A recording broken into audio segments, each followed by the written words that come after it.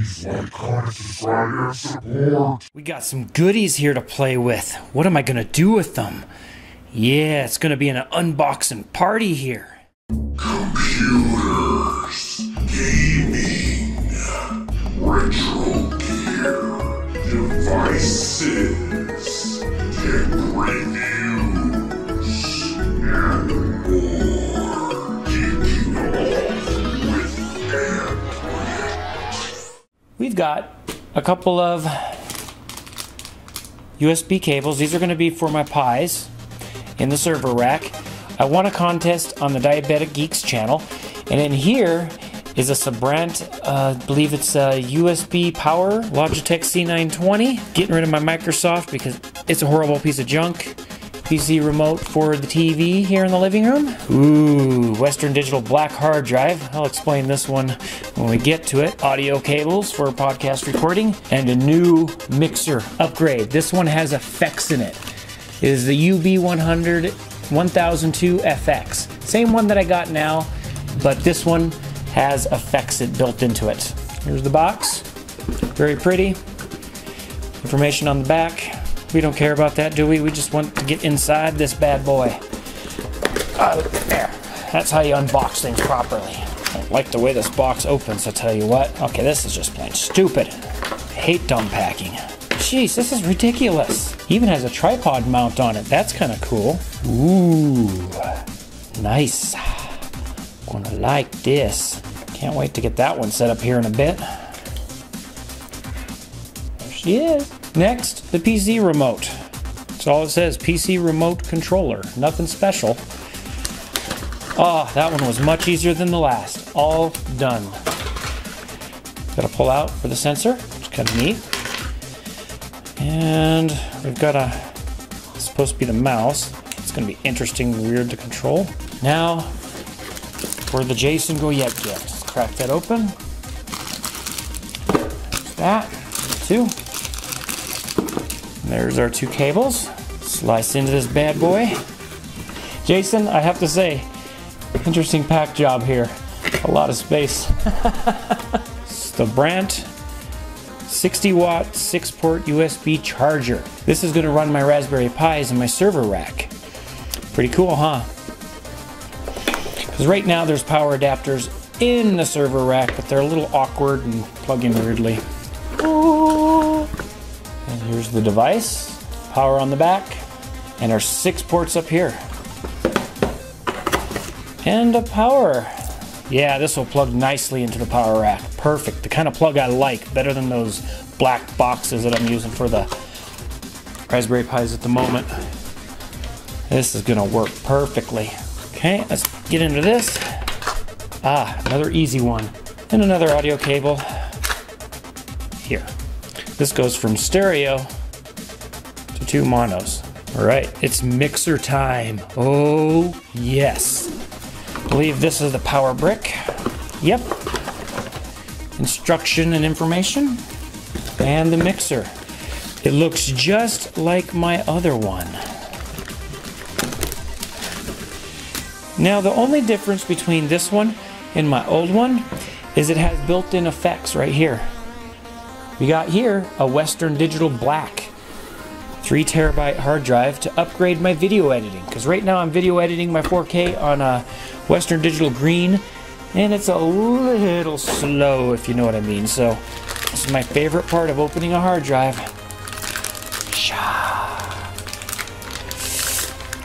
Ooh, I like the way she shines. Dust free. Last but not least is my Metro Data Vac. And what this is a computer vacuum and blower. Oh wow. Especially made for cleaning electronics and computers. Got a big brush, got a very interesting nozzle, bunch of nozzles and a small brush in here. Hey, it includes a vacuum bag, nice. And here she is. Cute little bugger. I have a short hose. And you can put it on either end. One's for sucking and one's for blowing. Yeah, that's what she said. Looks like it opens here.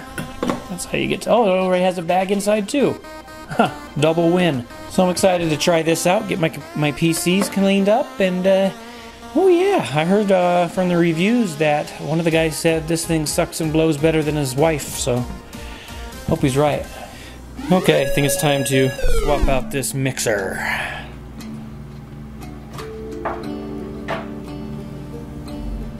Okay, let's bring in the new one.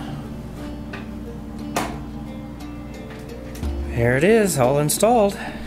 We got our effects choices. Choose by number. Cool. This kind of tells you right here which one's which. 0 through 39 is reverb. 40 through 59 delay. Pitch and mod. Wow, there's all kinds of cool stuff in here. And this is how you amount you want, and this selects which effect you want. As a Linux geek, see a problem? I do. Your time has come, buddy. Now it is time for an upgrade. I'd like to be able to get it in here. I would like to be able to get her right in there. Can I do it? I think she's gonna work in there. Let's go ahead and test it out and see what she does. Okay, the next mission now is to put the new Sabrant in here. Problem is I gotta shut down my Raspberry Pis. They've been running non-stop since I put them in there. This will be the first time they've been shut down in what, 5 months or so? You see back there, I have the Raspberry Pis on the stupid brick things plugged into a long extension cable. Yeah, this will free up some wiring. Okay, I got them in there. I even coordinated the blue and the red cables with the exact same thing their NIC cables are, which is kind of neat. So they're up and running. I got her over there, and I still have room for some more, which is really cool. What I might do is run 2 more at the end here, come out the back and have a power adapter for my wife's phone and one for mine. So it is 60 watts, so it should be able to handle everything. And the Pis are going good. Got them up and running. Now for the next task. And here's the power setup I had going on before. Yeah, see, that was inside there for their 2 Pis. Not very efficient, so thank you, Jason. You really helped free some room in my rack, and it's going to work much better. Ooh, yeah. Before I install that hard drive and replace it for that one, I've seriously got to do some dusting in here and clean this out and test out my new electronic vacuum blower. Because look at this. That grill is looking real nasty. Just checked out the fans on the GPU. They're actually okay. So, yeah, this is going to be a fun little project. Let's get this baby nice and cleaned up. Well, it did alright. I mean, it is clean. You know, it isn't like, you know, brand new clean, but it is clean. One thing I did is I noticed that the bottom fans were actually really good. I'm really surprised that the power supply fan is really clean for a year and a half of not being dusted out. But got most of it out of there. I used the vacuum portion of the vacuum, of course, to clean the grill on this, the fans. I used this little blower tip here and blew it into all the nooks and crannies and anywhere else that was a small area, like on the cards, on the NIC there, and inside of here. So it did a good job. Now our next task is this is the drive we are replacing here. This drive is going to be imaged and be put into the server in here. And what's cool about my case is it has a hot swappable drive here in the front. So we just, and there we go. Now we just gotta image the sucker. Get the old data from that one to that one. I was confused which hard drive was what, so I needed this number here so I don't accidentally overwrite the wrong one for the source disk. But while I'm doing that, I'm also downloading Ubuntu Mate 15.10. We're going to install it here on this one. This one has GNOME on it, but Ubuntu GNOME is way too slow for this little thing. It's just too sluggish. And same thing with my wife's laptop. We're going to do the same thing to it. Change it from the GNOME version to Mate version. So right now I'm backing up her home folder, so that way we'll have all of her files and configs. And that one I don't have to do anything but copy the Firefox and Thunderbird profiles. Okay, for this task we are going to do a Clonezilla. We're going to do English, of course. Don't touch key mapping. Start Clonezilla. We're going to do device to device directly. Beginner mode. Disk to local disk. And then it's going to do its thing. And here's where we get to figure out which one's the right disk here. You can see this one, this sequence of numbers, and this last sequence of numbers matches what I wrote down here, so this will be our source disk. Now we're choosing our target, which I do know it's 3 gigabytes, same size as the old one. That's our new one. I'm just going to verify the last sequence numbers. So that's our target disk.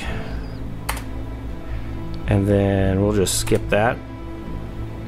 It's going to ask me to press enter to continue. It's going to ask me if I'm sure I want to do this. Warning, all data on that partition will be overwritten. Of course, should be no data on there. And here we go. Now we wait.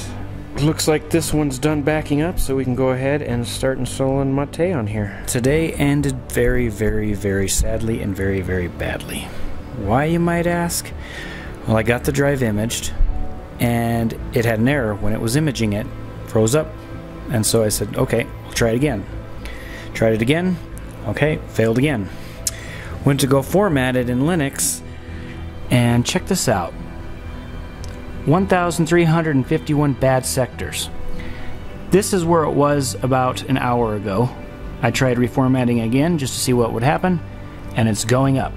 So, dang it. I'm returning it and have to get a new one.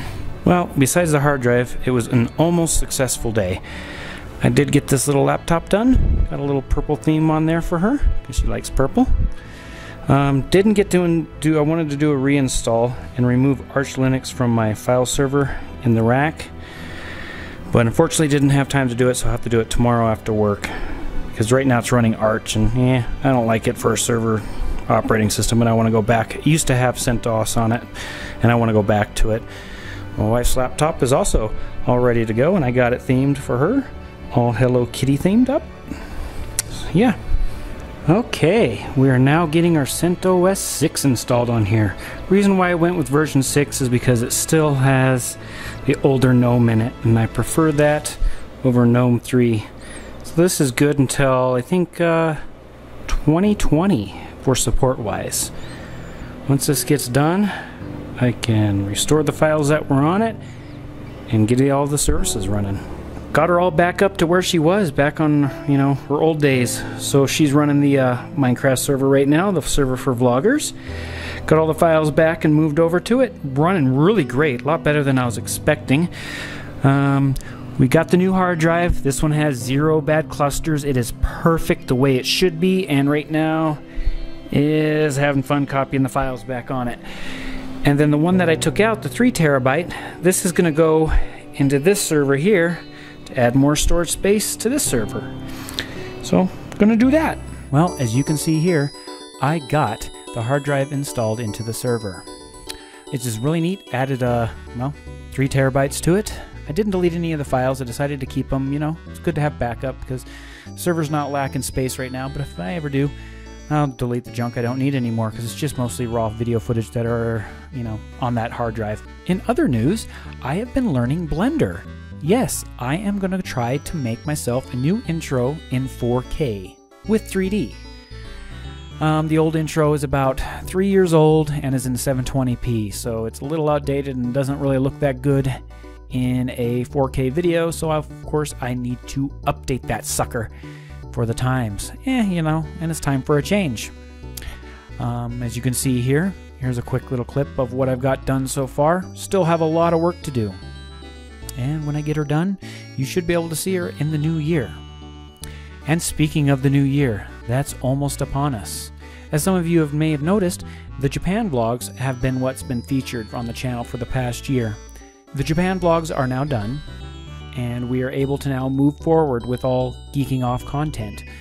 There is still 2 Japanese vlogs left. One is kind of like a fly home review kind of vlog, and a picture slideshow for the next one after that one. That's it. No more Japan vlogs. And of course, as I mentioned before, I'm bored of making just regular daily vlogs, so those won't be happening anymore. It will be pretty much geeking off moving forward from here on out, with podcasts, with episodes, and playing with Linux because I am so obsessed. And I would like to thank everybody for liking and sharing my Geeking Off videos, and to the ones that also have helped me learn more, because I'm still a noob, and some of you have helped me get better at what I'm doing in the comment section. So if you see me screw up really bad, feel free to leave a comment and give me some tips, because I would also like to become more fluent in Linux. Is that the right word to use? Yeah, I'm going to use it. And that wraps up this Geeking Off episode. So look forward to next year when we got some great content coming towards your way. And remember to check out anthrit.com to see what is coming up in the videos in the future. Kind of got January a little planned out. There are still some 1080p videos of me working with an old laptop, so look forward to that, and it's going to be in multiple parts because I got some old laptops to kind of get up and running and get some Linux on there. So I'd like to wish everyone a happy holidays and a happy new year. This is Anthony from AnthWare, and from this time and every time on, folks, keep on clicking. This is Anthony from AnthWare, signing off.